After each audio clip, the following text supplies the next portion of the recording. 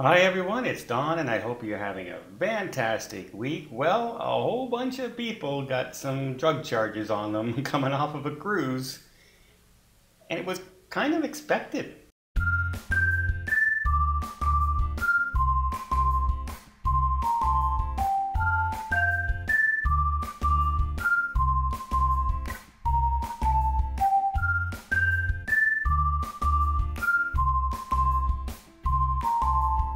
So let me explain the cruise to you. Remember when I always tell you, most people think of the Norwegian Epic, for instance, as a nice large ship. It's a good price range. You can get drink packages on board, dining packages, lots of entertainment on board. It's a very family-friendly cruise line with lots of areas for the kids to play and have a good time.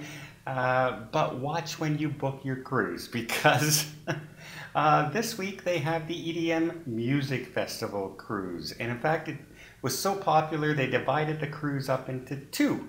One got off the ship this morning, and lo and behold, many people were surprised to find out that the drug enforcement agencies were there, who made numerous arrests, close to 24 arrests, everything from misdemeanors to intent to sell. It's one of those things. And a lot of people say, well, why is drug enforcement sending all the people there on a cruise ship, when it's legal in other places in the world? Well, they're not necessarily looking for your little stash of marijuana. They may be looking for drug smuggling, big loads of cocaine.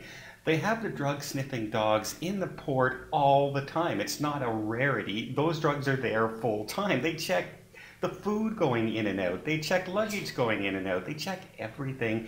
It's part of what you have to do when you run a cruise line and you're heading to other foreign countries. And like I said, just because it's legal here doesn't mean it's going to be legal on the ports you're going. So the cruise ships take drug enforcement very seriously. So when the drug enforcement dog is out there and it's doing its job, it doesn't differentiate between a small stash of marijuana and a large stash of cocaine. It just points out the suitcase or the item in fractions. And because there's no tolerance policy, it's just like at the airport. There's no tolerance policy at an airport as well, because you're traveling to different countries and different destinations. They have to hold those grounds at zero level, so you're going to be charged.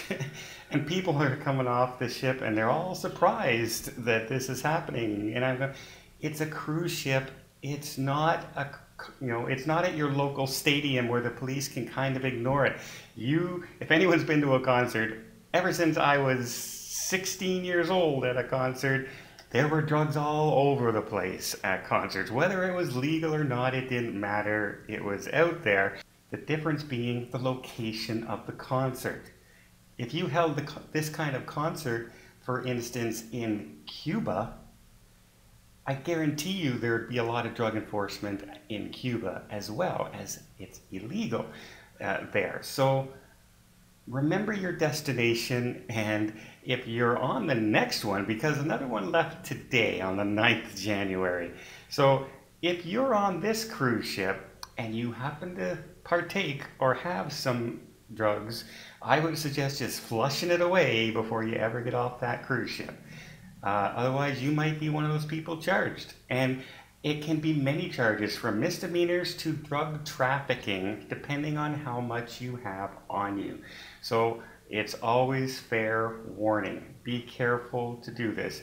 And some people say, guys, this is a misdemeanor, and this should not really, they should just ignore it.